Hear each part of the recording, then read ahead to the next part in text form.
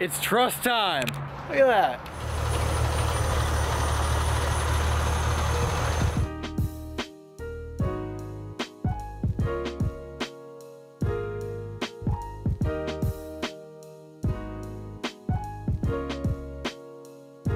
So this side upstairs is one of the sides that hasn't been put into place yet. But if we turn to this side, you can see blocking at the top. I'll get a better video. But that blocking is spacing all of those trusses out. And then at that point, it's all nailed down into place. So it's this east elevation here that does not have the trusses nailed to the wall. So we braced and strapped to this wall to get it perfectly plumb before nailing these trusses. Now that this side is blocked and in place, we have string line running down. My dad is marking the tails. With that mark, we're gonna cut the tails off so that they're all even, obviously. And then on the outside goes a piece of fascia board.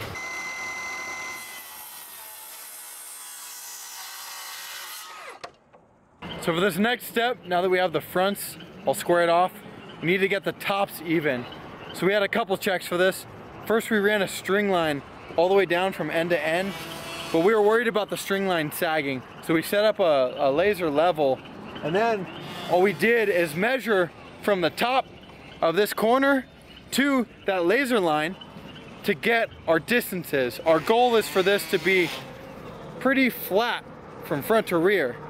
So we measured out all these distances on each truss between the top of the truss at the corner and that level line. So with those values in mind, we're going to take a planer and plane the top of those boards, trying to keep everything, of course, as parallel as we can with each other, but like I said, to get the top of those corners perfectly flat all the way down.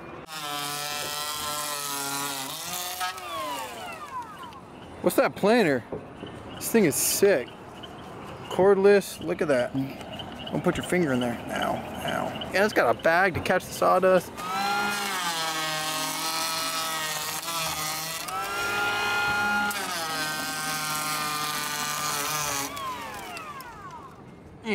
So we're gonna keep planing and measuring until we get it right. All the carpenters who've died on the job, who spread these ashes. So now we're on the front of the house. After the tails are cut, we then put a piece of fascia board on here. This is gonna go all the way around the house, obviously. This board on here. And then after this fascia board on the sides as well, you put on the starter board again. It's the V rustic. So when you look underneath, man, it looks beautiful. I love that. And we also put on a big ass gutter. I think this guy's 61 feet long. We got to do gutters, obviously, all the way around the house. And just to clarify why we're doing just this one side of the house first, with the gutter and everything, because it looks like we're getting ahead of ourselves. We have to take the scaffolding down off this side of the house so that we can resume with the rest of the house.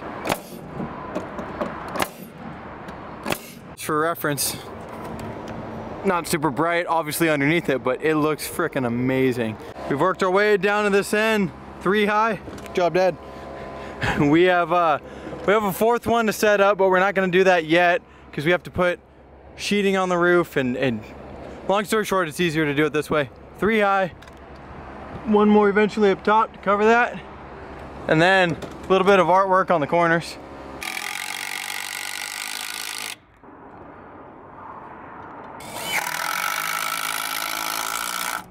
So we've done a lot of work on the 2nd story roof over the garage, but we haven't paid much attention to this main living room front area roof.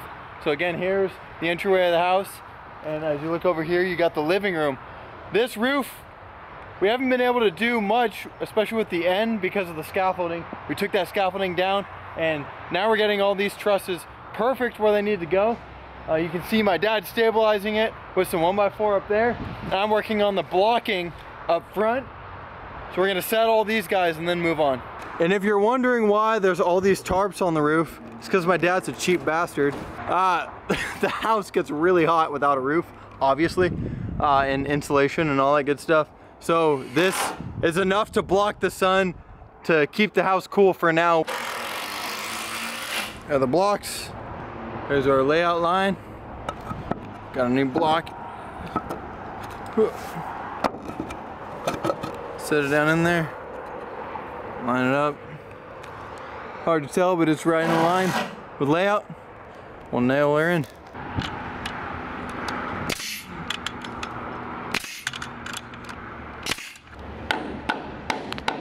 Fast forward a little bit.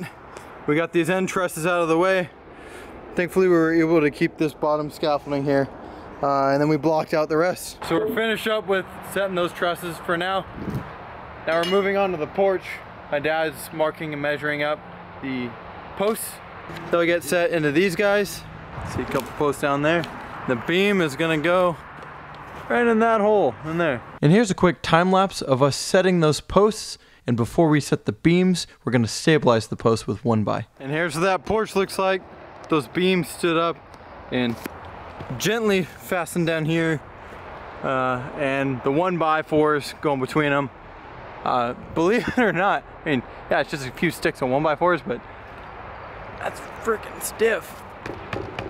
Yeah, all level both directions. And now the next step is to set the 6x12 beams now that the 6x6 posts are in place.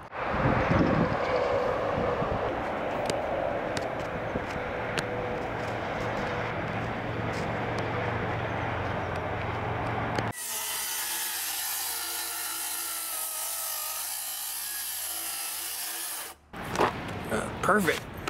Good job, Dad.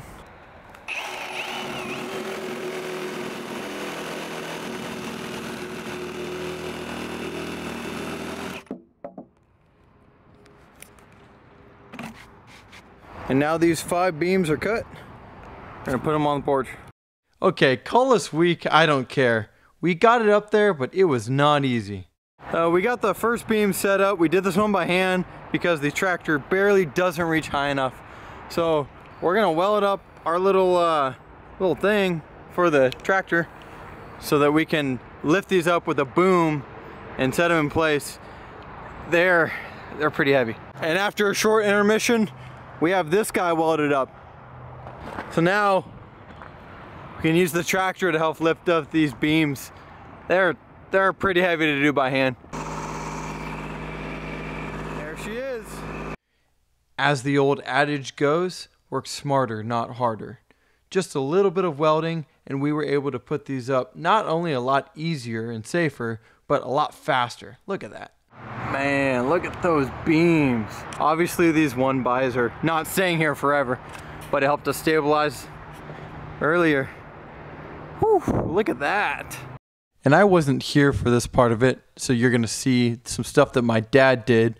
But right here, he laid out all of the 2x6s that will then make up the framing for the top of the porch. These will connect those horizontal beams back to the rest of the house. In this next picture, you're going to see all those 2x6s installed into place.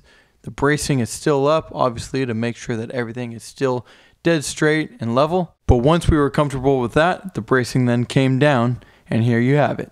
And now that the roof trusses and porch framing are in place, the next step is to add sheeting. Thanks so much for watching, guys. We'll see you on the next one.